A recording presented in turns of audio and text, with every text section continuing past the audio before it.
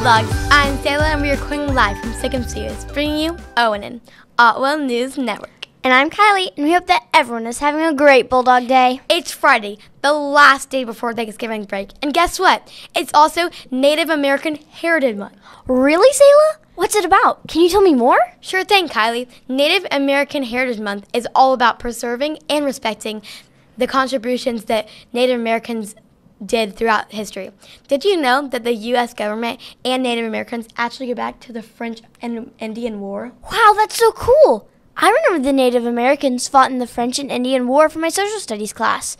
But what happened after that? Well, Kylie, before we get too deep into this history lesson, here's a quick video that will provide some great information about Native American Heritage Month. Let's take a look.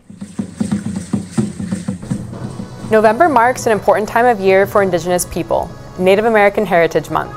All month long, we celebrate and honor the first peoples of these lands that we now call the United States. This moment isn't just for Indigenous people to celebrate our history, culture, and traditions. It's also a time to educate others about our tribal nations and to recognize all that we've accomplished and contributed to society, and that we are still here. Who exactly is considered Indigenous, and what are the terms used for the different groups from various regions? And when did this yearly cultural celebration become official? Ayuki, hello. I'm Kiara Sotile. And I'm Alyssa Yakidi London, Tlingit Ayakhat. I'm proud to be Karuk. I am a member of the Tlingit tribe of Alaska. We're going to break it all down for you in this episode of Understanding Native American Heritage. Our Native American heritage has always been something to celebrate, but when was it officially recognized on the calendar? To answer that, we have to go back to the early 1900s. In 1914, Red Fox James, a Blackfoot Native American, rode on horseback across America, rallying state governments to approve an official day to honor Native Americans. A year later, with support from 24 states, he presented his proposal at the White House, but there's no record that anything came of it. Then, 1 year later, the state of New York declared the first recorded American Indian Day in May 1916. But it wasn't until 1990 that President George H.W. Bush officially made it a month. Now let's talk about who are Indigenous people. Some prefer the term Native American, others use American Indians. Other identifiers are location specific, like Alaska Natives, which refers to Indigenous people of Alaska, or First Nations, the First Peoples in Canada. Many Indigenous people like to identify by their tribal affiliations, like Navajo Nation or Dene people, Karuk, Puyallup, Tlingit, or Seminole. And since there are 574 federally recognized tribes across the country and 229 in Alaska alone, and even more seeking federal recognition, the best thing to do is ask how we choose to identify. I prefer to identify as Alaska Native and Tlingit. I go by Karuk, but to me, American Indian and Native American are also interchangeable. Some people might imagine we all live on reservations, but actually only about 22% of Native Americans actually live on reservations. The other 78% of us live all over the country and the world. We've been a part of the fabric of this land for so long before it was ever called the United States, and we continue to make our mark today. Last year, Secretary Deb Haaland became the first Native American Cabinet Secretary. She later swore in the first Native American Director of the National Parks, Charles F. Sams III. The historic first continued this year. Representative Mary Peltola became the first Alaska Native elected to the U.S. House. Mohegan Chief Marilyn Malerba, the first Native American to serve as Treasurer of the United States. And just last month, astronaut Nicole Mann, the first Native American woman to go to space. So what does all of this tell us? Indigenous heritage is ingrained in the very land we stand on, and our influence is felt across every part of this country. From our sacred traditions to our distinct tribal nations and languages, there's space to celebrate and honor what it means to be Indigenous, what it means to be Native American, and what it means to be American Indian, Alaska Native, First Nations, and many others. What a great video, Sayla. Native Americans are a big part of America, and they should be celebrated. I agree 100%, Kylie. And speaking of celebrations here at ONN, we hope that everyone's that has a great Thanksgiving break. And stay tuned, because right after this episode, we'll do a Thanksgiving dance party. Well, have a great day, Otwell Bulldogs. And remember, we are the one and only ONN, Otwell News Network.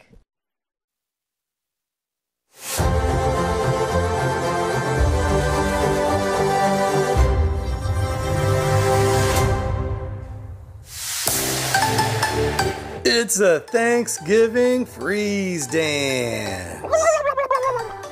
Dance when the music plays. Freeze when you see the angry fox. Be ready for mini games. Have fun.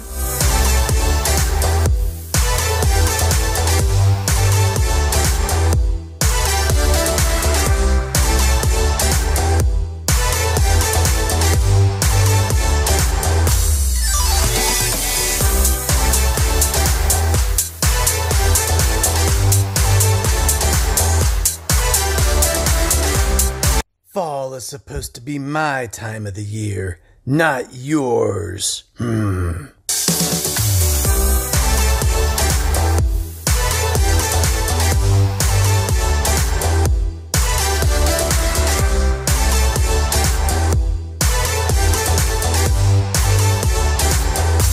I've placed a pumpkin pie in one of these two platters. Do you think it's in platter 1 or platter 2? Copy the pose to make your pick.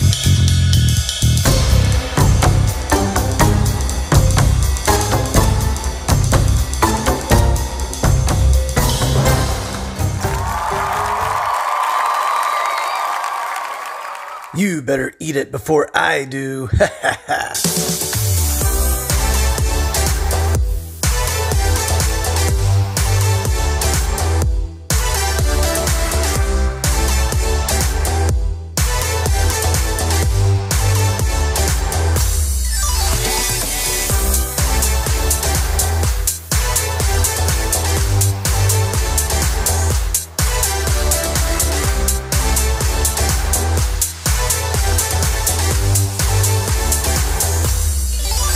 I have stolen the golden pumpkin and hidden it in the picture. Can you find it?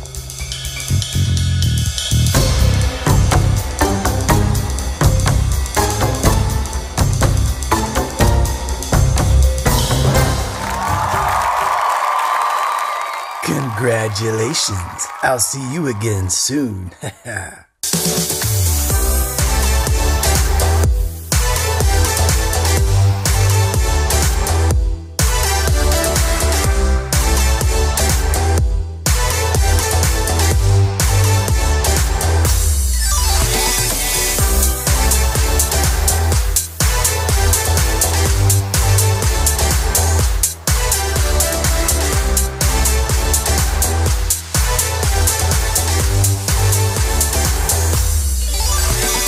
What's he doing here? It's not Christmas time yet. Run, run as fast as you can. You can't catch me. I'm the gingerbread man. Woo!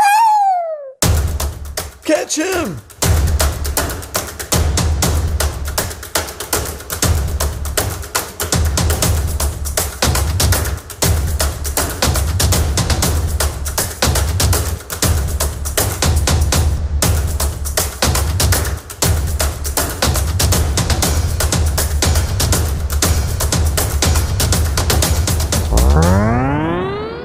Whoa, I love the snow. Let me dance too.